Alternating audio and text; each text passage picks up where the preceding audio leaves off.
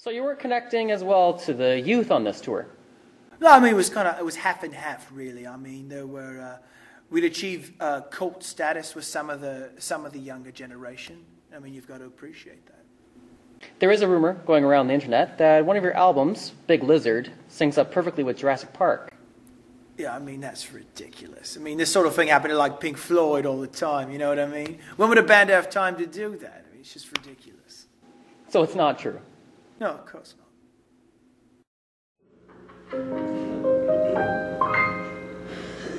Walking on